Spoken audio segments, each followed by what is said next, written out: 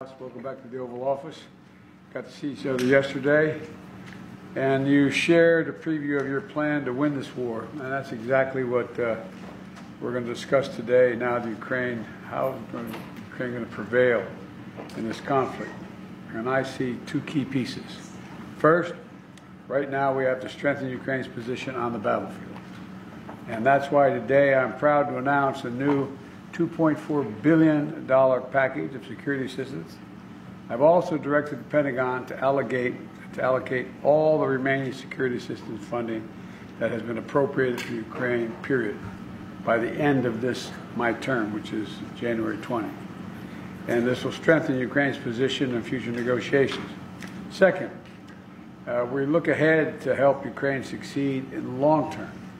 As you know better than anyone, as we said at the Washington summit, we have to support Ukraine in its path to membership to both the EU and to NATO, and continue to make reforms to counter corruption and strengthen democracy, which you're working mightily on right now. We have to ensure Ukraine has sufficient capabilities, and I mean sufficient capabilities, to defend against future Russian aggression.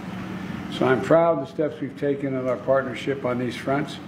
Earlier this summer, we launched the Ukraine Compact with more than 20 nations committed to Ukraine's long-term security. And yesterday, with over 30 nations and the EU, we launched the Joint Declaration of Support for Ukraine's recovery and reconstruction, some of it using Russian assets as well. And so with both these actions, we make it clear we stand with Ukraine now and in the future. We've got a lot to discuss, so let me close with this. These two elements are critical to how this war ends. Let me be clear. Russia will not prevail in war. Russia will not prevail. Ukraine will prevail, and we'll continue to stand by you every step of the way. So thank you for being here, and the floor is yours. Thank you so much, Mr. President. Mr. President,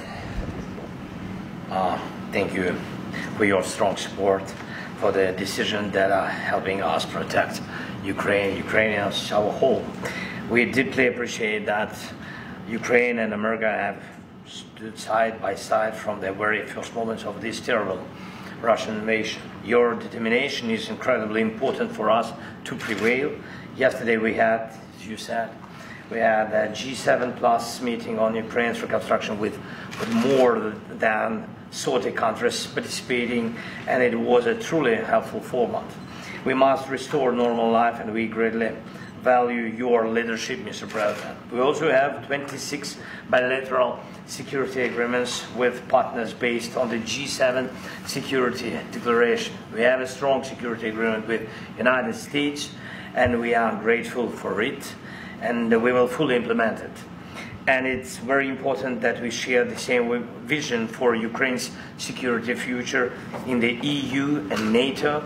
And Ukraine is doing the unprecedented number of reforms on this path. Today we have a new support package, $7.9 billion. This will be a great help. And I raised with President Biden the plan of victory. Today we are preparing to discuss the details to strengthen the plan, coordinate our positions, views, and approaches. Our teams will work together to ensure the implementation of our future steps. And today in the morning, I've met with both Senate and the House, and thank you for the unwavering bipartisan support. And to all American people, together we have to win, and we will win. Thank you. Thank you. Mr. President,